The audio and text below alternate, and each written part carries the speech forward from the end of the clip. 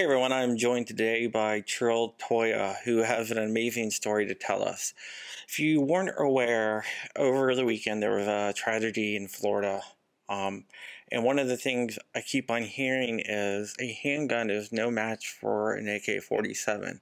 Well, on the phone I have Trill Toya here, who can attest that is not exactly true. Trill Toya, back in January, if not right, January it happened? Yes, it was actually on New Year's. On New Year's, uh, Trill Toya was working security at a nightclub, and one of the patrons got into a fight and was ejected.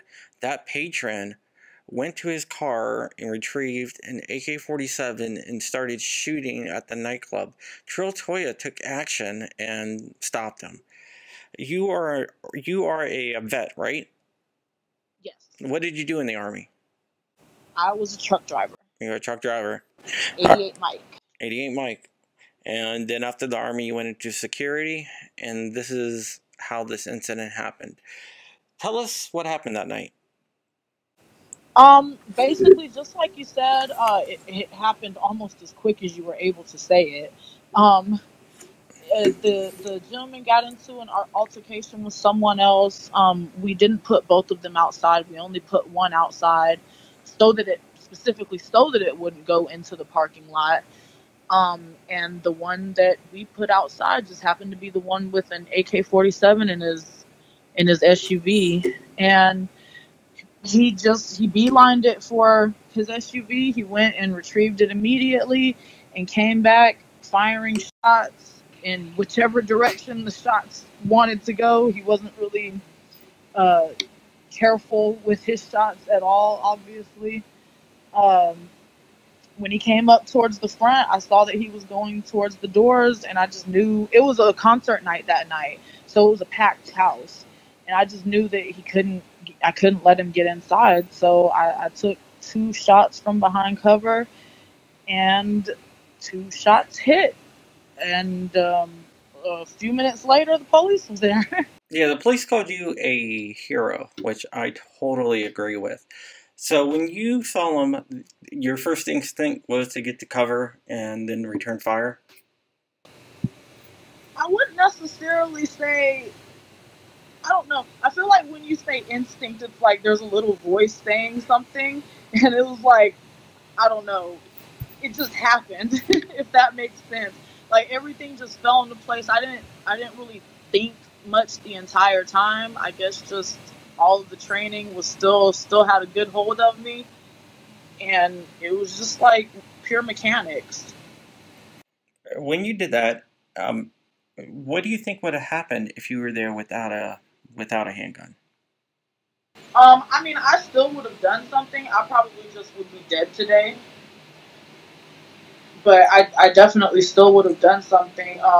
Depending on whether I was successful or not, he may have made it into that club and um, shot whoever he was going after to shoot, and probably a few more people. The amazing thing to me is that is such a hero story, and I think that should be celebrated and be on the news, much like mass shooting. But it doesn't seem like that's the case. Honestly, you can tell my friend Devin told me about it. I didn't even know about it. Yeah. Why do you think that is? I mean, the same theory as one oops gets rid of 1,000 attaboys. Like, people don't want to hear good news anymore, first of all. It seems like everybody only wants the drama. But then on top of that, it just doesn't fit the agenda these days. They don't really want a bunch of people going around saying how, oh, guns actually can be used for good, and they can be used for protection and not just an assault of someone's life. Yeah, I believe you saved a lot of people's lives that night. Where did you receive your training from? Well, even though I was a truck driver in the Army, I was in an infantry unit, and they made us go and train with the infantry guys, so that we were more on top of our game. And after that, I mean, you don't really get a lot of mandatory training with your security licensing. So other than that, I really just do everything that I can afford to do. And other than that, I read everything that I can. If I'm looking on the internet for different information, I always make sure that I'm weary of the source, and I always try to cross reference as much as I can to make sure that my information is accurate as possible. But yeah, just train to my limits. Yeah.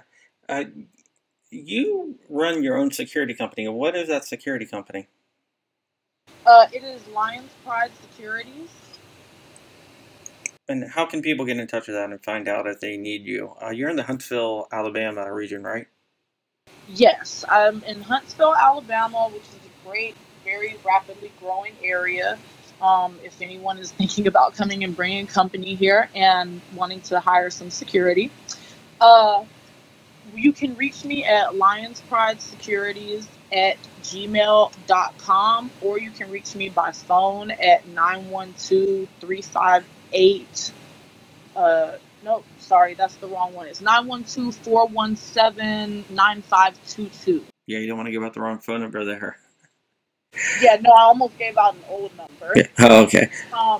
Yeah, it's 417-9522, and my Instagram is Trill Toya, just like how it sounds, TRILLTOYA. Now, getting back to the training, what would you recommend women out there? Because you're a woman, of course. What would you recommend to women about getting training with guns? Well, the first thing that I would recommend is to supplement that training with weight training. Um, Not only will it help you with your shot, it'll help with confidence just in general. I would just recommend, I mean, everybody should work out anyways, but yeah, definitely would recommend some type of weight training along with that. But training other than just stationary indoor range training, that's great. It's better than nothing. However, if somebody can just walk up to you and smack your gun out of your hand or something, it's kind of pointless for you to have it, and you just armed your assailant. So, I mean, you need to be positive that once, God forbid, something does happen, you're not going to freeze up and become a liability to yourself. You're going to be able to efficiently protect yourself without being afraid, or more afraid than necessary, I suppose. And do you think your training helped you in that situation with the guy with the AK-47? Um, yes, definitely the military did not hurt at all in that situation.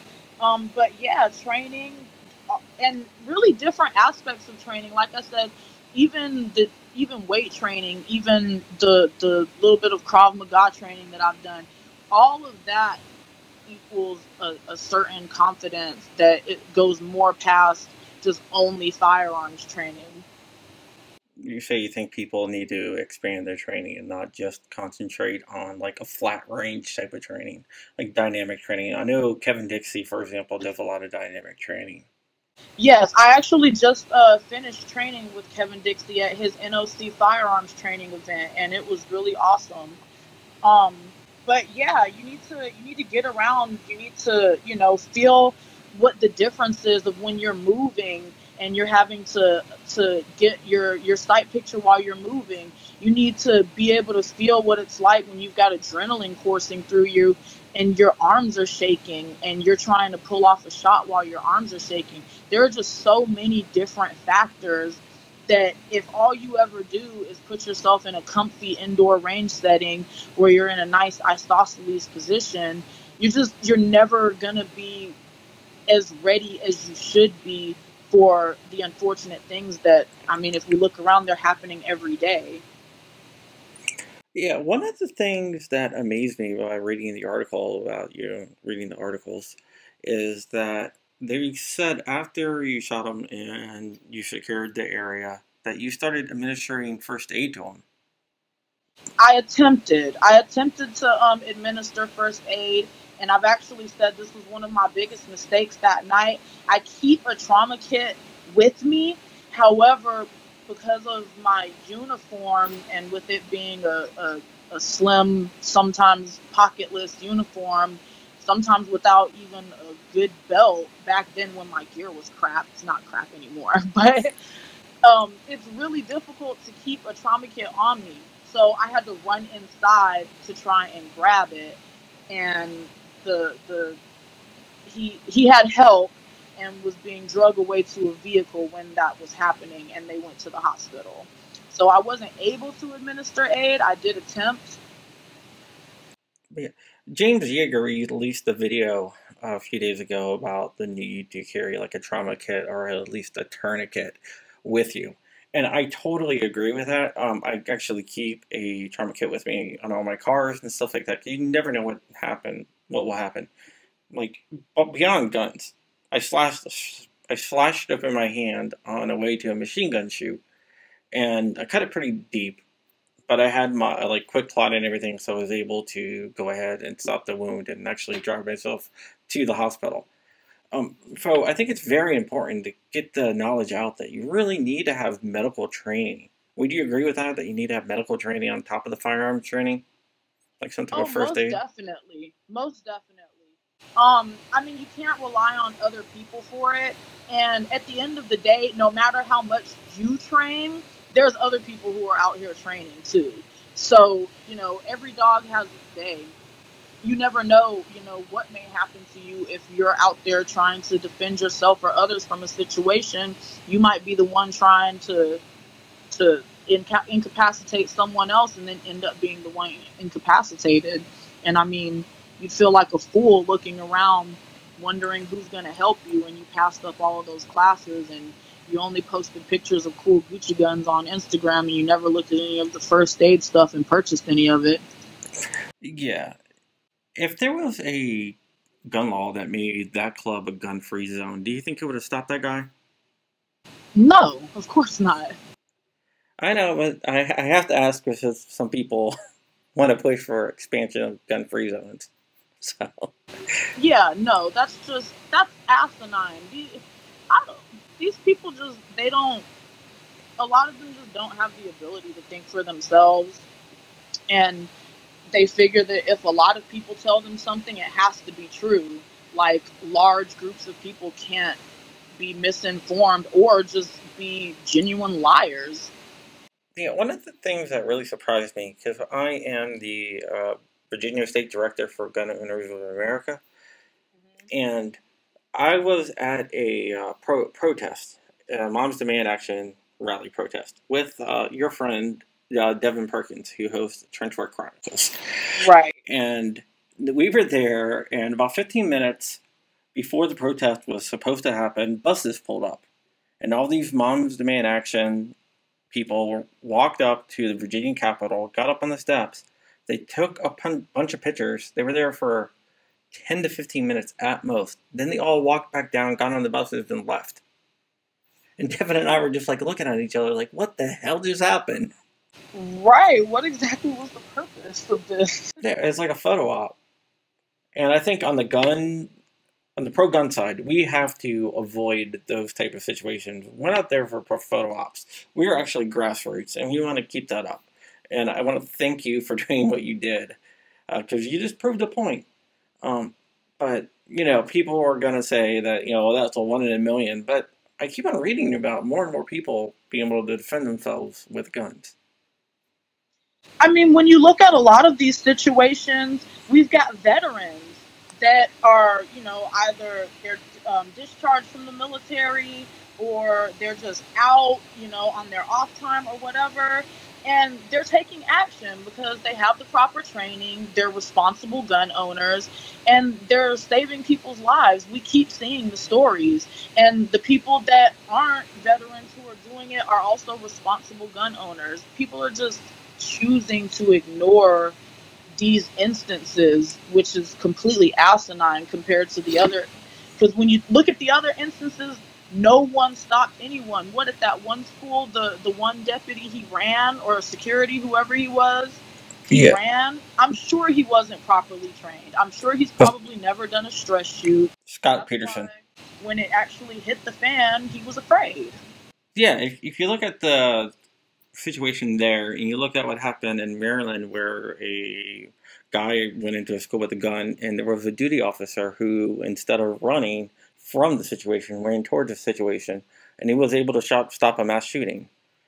I think that people who think that gun-free zones are going to stop anything are seriously misguided, and I just don't understand why they are so misguided. They just regurgitate talking points, and a lot of it's wrong.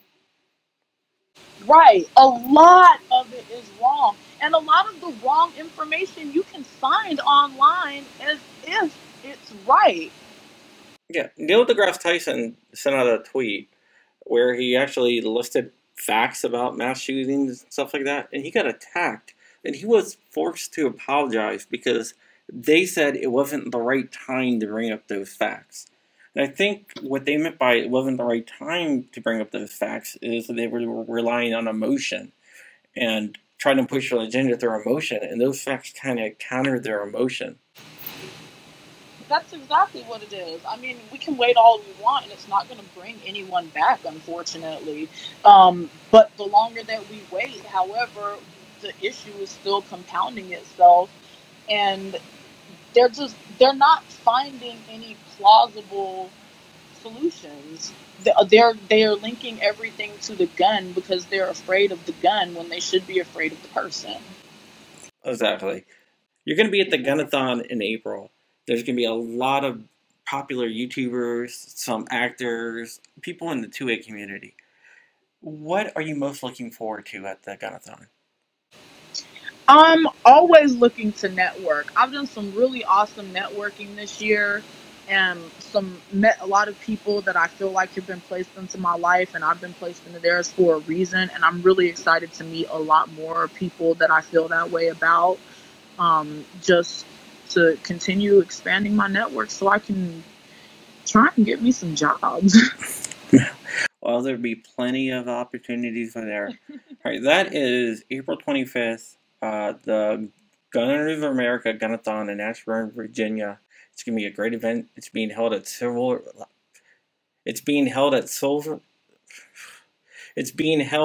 Silver Eagle Group, and we hope that you come out. This is John. I want to thank you, Trill Toya, for all your time. Tell people how they can reach you once again. Trill Toya on Instagram, TRILLTOYA, and for security purposes, at phone number 912-417-9522, or by email at lionspridesecurities@gmail.com. All right, thank you very much. Thank you so much for having me. All right, this is John, VA Director of Gun Owners of America and writer for AmmoLand.com, and you guys have a nice day.